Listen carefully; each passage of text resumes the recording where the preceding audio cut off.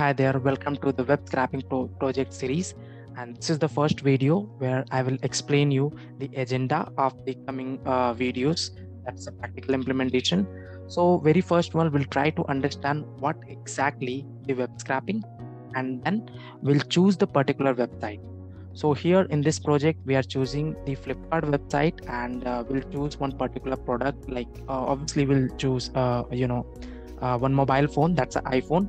And after that, we'll collect all kinds of information which is available on Flipkart. Then we have the multiple pages on there, right? So we have to choose one particular page and scrap all the information and apply the for loop to scrap the multiple pages in the same time. And then after collecting all the information, we'll make the complete data frame and then check it. Is there any unwanted column? Is there any mixing column? So we'll try to analyze it and then clean the data. After that, we'll store into database. So here we will use the two database. The first one is your MongoDB and second one is the CSV. In a CSV, we can easily store it. That's not a big thing.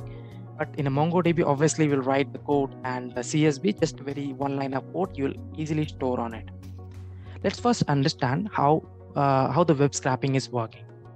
So web scraping is nothing but collecting data from particular website and store into particular databases.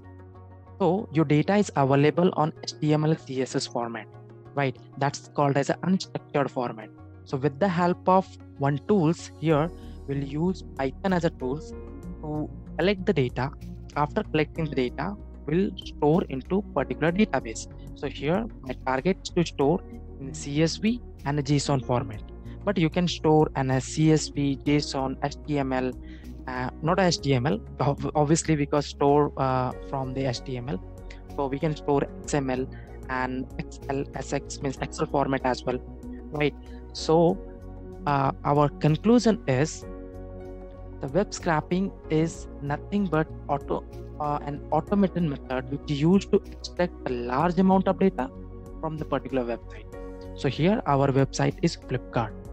Okay, so this is the complete conclusion. Like website, we'll use Python for a web scrapping, and here web scraping tools in Python we are using Beautiful Soap, and make your data in a structured manner and will store into database, because your data is available in an unstructured manner. HTML, CSS, that's unstructured manner, and here we have to use Python to make as a structure. Web scrapping will collect this unstructured data and store into structured format, and then will store into any database. So here CSV and MongoDB will be your database. So see you in the next video. That will be the practical implementation with Python programming language. That's a very, very powerful language.